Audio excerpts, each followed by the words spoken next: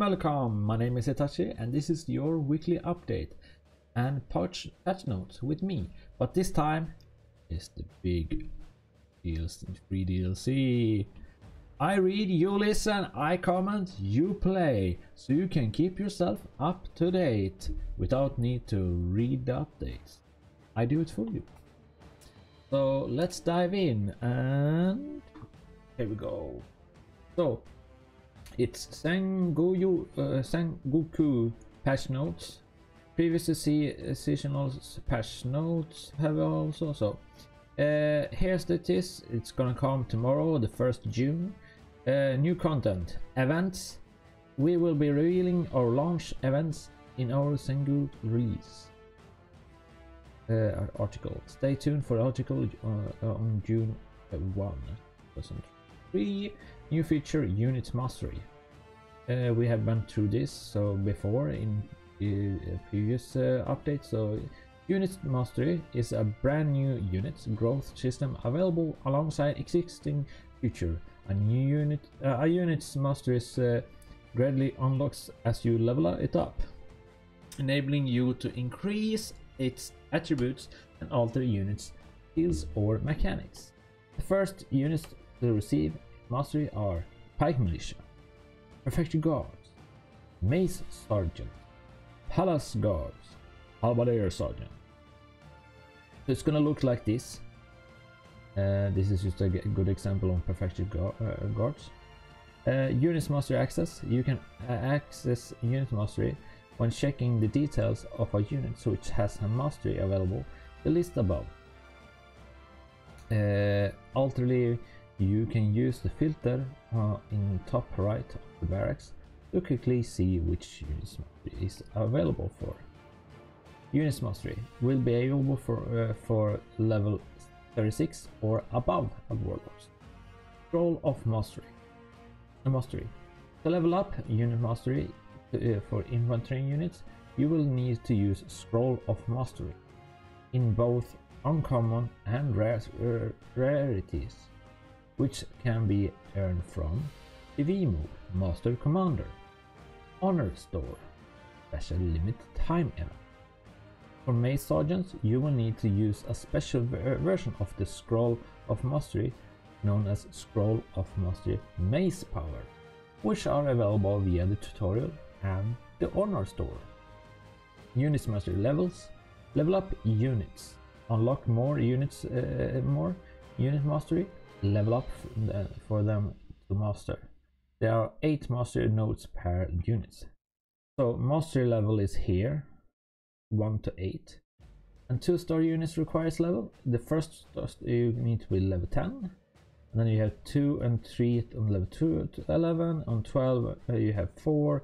At level 14 you have 15, and level 6 14 also. And level 7 it's 16, and last one is 18. It's same on 3-star units. On 4-star units you start at level 12. Keep going, we have a double at level 14. And I think this is wrong, but it should be a 16 here for level 4, and level 5 is 18, same with 6, and level 7 is 20 and 24 for the last one. The quantity of items required to unlock each mastery node also depends on what the unit's stars area. So you need for mastery 1 uncommon 5 of them for 2 stars, 3 stars need 5, and 4 stars need 10, so it's double amount. And you getting on level 2 you need 10, 10, 20. On level 3 10, 15, 25. So this doesn't increase on level 3, but these two do.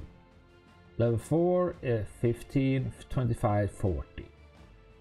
So it's 10, 5, 15. That's like, I would like put it 10, 20, 30, 40 maybe. Then you have rare, so you're gonna need 4, 8 and 10.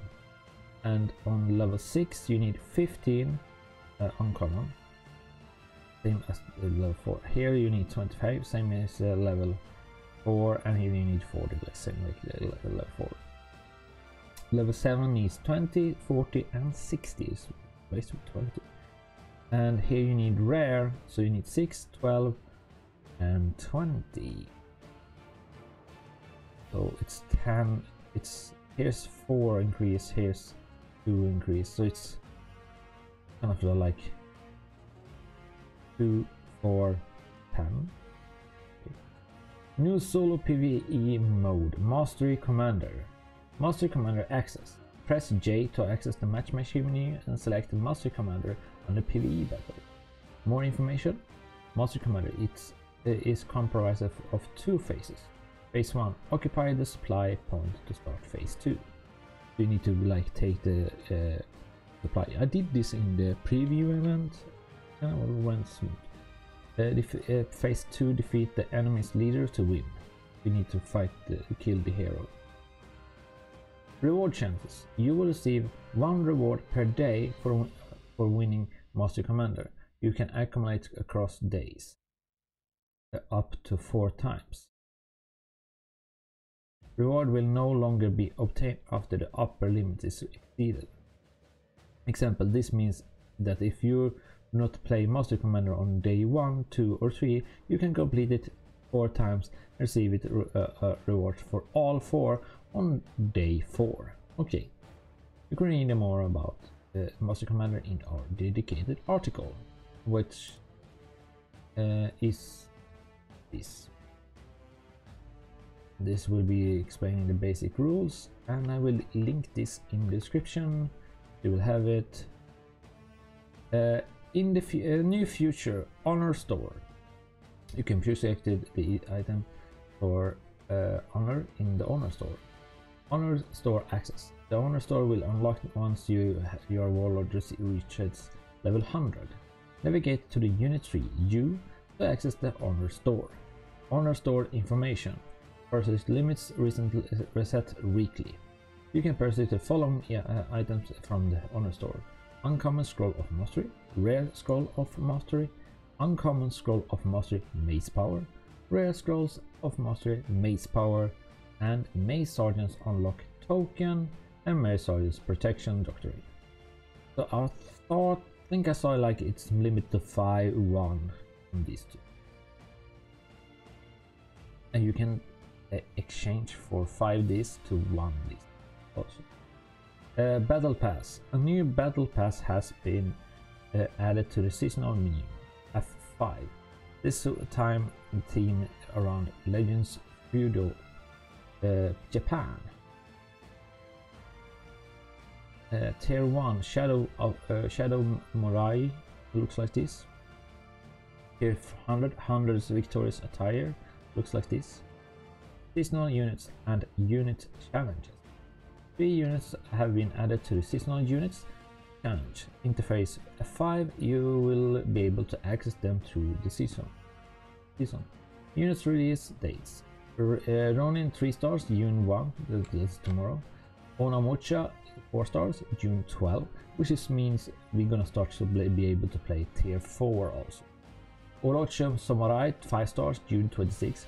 This is when we're gonna start to be able to play 5 stars also.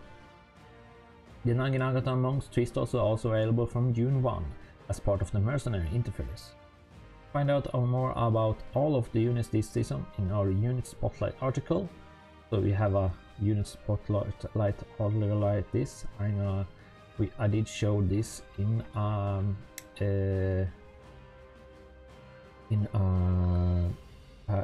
video before, but I'm gonna link this in the description, including our upcoming 4 stars Ashariguru Matlock unit, including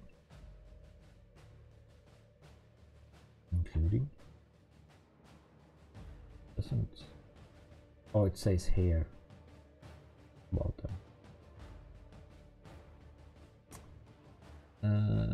Units previous unlock requirement unlocks 3 stars NA, 4 stars Omocha, 4 more stars you must unlock Ronin, blah blah blah. Yeah, that's this. It's normal shit. Unit challenge rewards. Ronin units challenge available June 1 after me. Stage 1 3 days Ronin contract. Stage 2 Ronin units. Stage 3, running exclusive doctrine for as the avatar. It's kind of the same thing. This is contract, unit medals, unit, exclusive epic doctrine, and avatar. And fifth is the tier 5 tier is 3 days, doctrine, rare one, and then units, medals, and then you have the units permanently, and then you have spirit, and then you have the epic exclusive doctrine, and then you have samurai avatar. Campaign, the Borderlands is the core region of this season. Each of the house occupying Conqueror Spade has a chance to earn the title of Hegemon. So, campaign stage is stage 1, then we have the first, this tomorrow. Territory war takes place in the Borderlands and Moyen. And seasonal seals, deploy units 1 to 3.5 stars. Armor sets bonus inactive, crafting equipment bonus inactive, and auxiliary point 6. The 12th, the second stage is June 12 to June 25, and it's Borderland, Mojang, and Ostaria we're gonna be in. And then with deployment units is 1 to 4.5 stars, and armor sets bonus active, crafting equipment inactive, and auxiliary point 6. Stage 3, all in chaos, June 6 to 26 to July 16.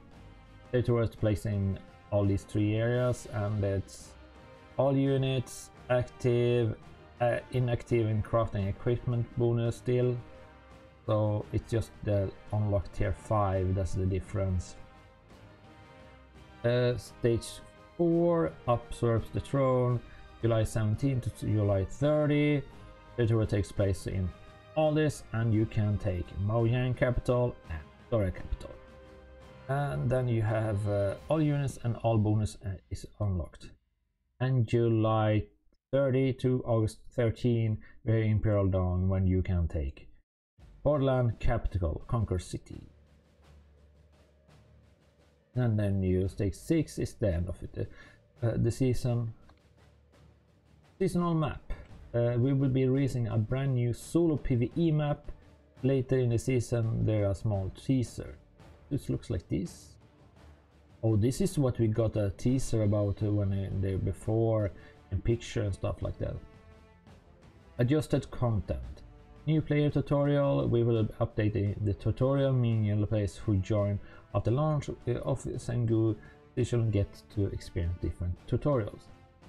I will make a new character tomorrow or for this weekend and record it for you, and you will see how it looks like. New player Sengoku season.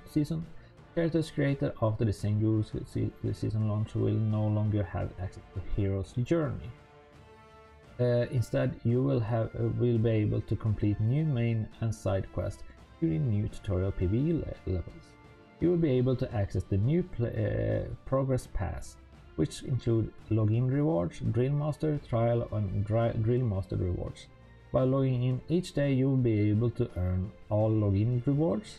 Complete the drill master trials quest, you will be again progress on the drill master's rewards, tracking, granting you loads of useful items. Newly created character will no longer get to choose a unit from the tutorial, but instead will unlock the maze sergeant by completing the new main quests. Both veterans and new players will in effect unlock the same number of units, identical variety through the new and old tutorials. Unification changes.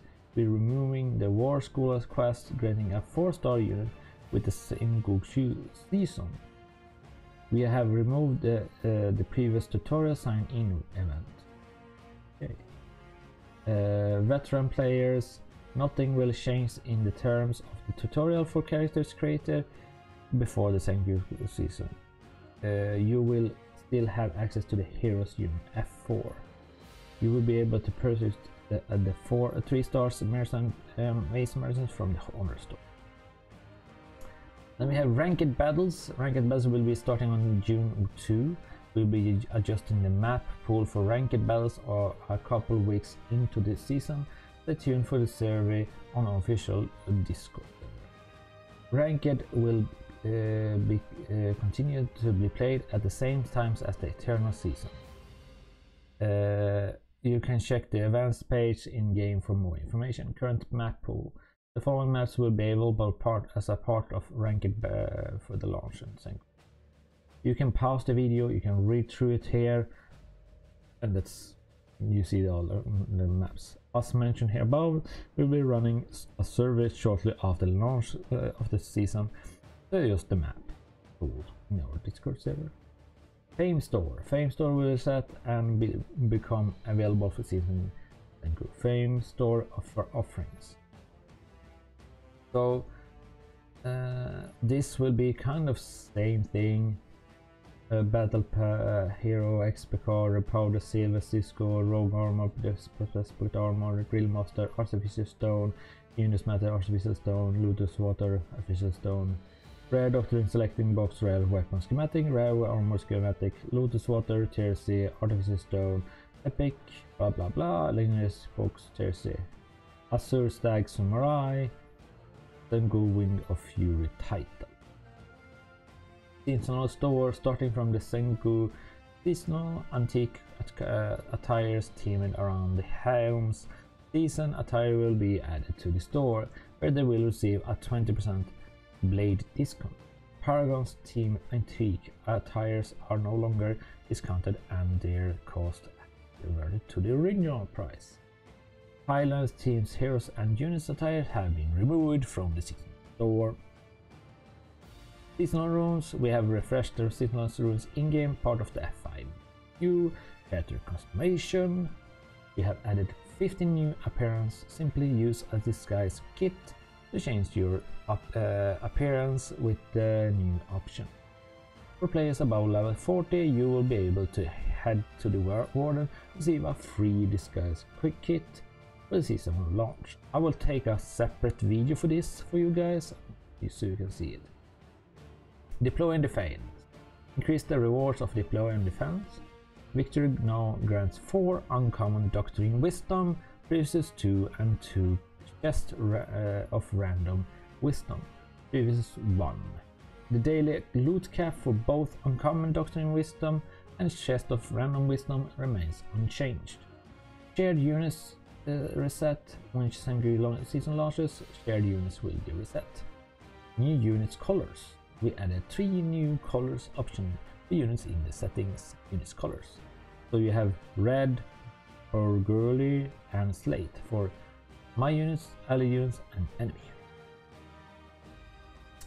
Balance and adjustment weapons. We have reevaluated the role of each weapon and made a serious changes to the set effect of epic hero schematics. 3 sets of effects remain unchanged. Short sword and shield. 2 sets effects. Ironside cooldown is reduced by 2 seconds. 4 sets effect. Ironside is no longer debuff, but instead replenish health once over.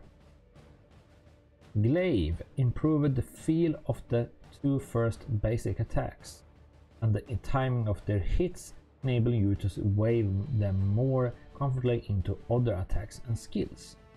2 sets effects. Warlord's Greetings cooldown is reduced by 2 seconds. 4 sets Combat's Dismount grants crowd control immunity for 2 seconds.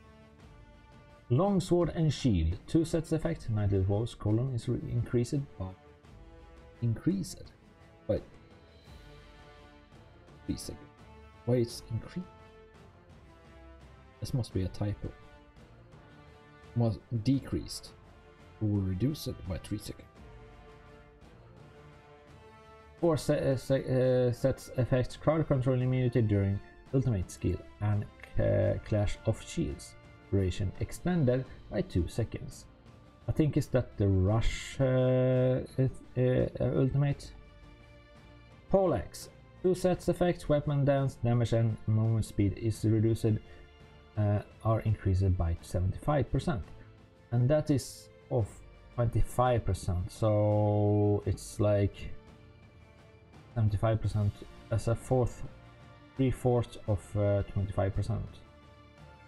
So is it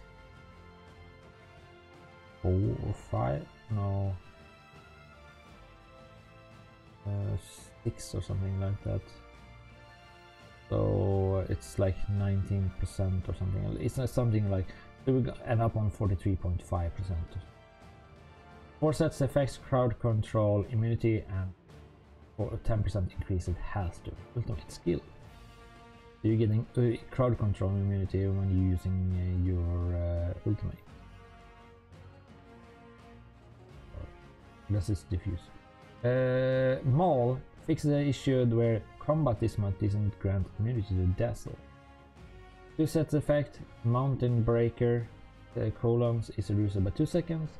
4 sets effect skills consume 20% less stamina. Fear. 2 sets launch Mars duration increased by 4 seconds. 4 sets effects mounted a right click stamina cost reduced by 15%. Dachi. 2 sets effects bloodbath duration increased by 2 seconds. And 4 sets effects crowd control immunity during combo strike. Combo strikes basic attacks inflict special effects. Is that like a permanent crowd control if you keep hitting? Pike. 2 sets effects. Swift like the wind, strong as a storm, shock attack, and immovable as a mountain. Duration increased by 1. 4 sets effect. Cold Dragon and Green Dragon's cooldown reduces by 1 second for each enemy hit, up to maximum of 6 seconds. Musket. 2 sets effect. Black Powder Grenades cooldown is reduced by 3 seconds, that's the ultimate. 4 seconds effect. Deploy and Caltrops quantity +2. I don't know what this is. If it's stronger or something. Bow. New weapon feature. Armor penetration against units increased by 36%, but reduced by 36% against other targets. Flaming Arrow cooldowns increased to 15 seconds, was 12 seconds. And the speed spread slightly increased. 2 sets effects. Marksman's duration increased by 1 second. 4 sets effects. Basic attacks damage increased by 25% and armor penetration. Short bow. 2 sets effect. Duration of poison and bleed from skills increased by 1 second. 4 sets effects. Damage interval of poison and bleed from skills reduced by 0.2 seconds. Just gonna bleed faster. Dual blades. 2 sets effects. Alchemy Vapors and Hide grants invulnerability for 0.4 seconds. 4 sets effects. Killing heroes resets the cooldown of all skills except for your Paragon skill, and reduce the cooldown of Infiltrator 30 seconds. But wouldn't that say resets all skills? Wouldn't that also be that? Confused.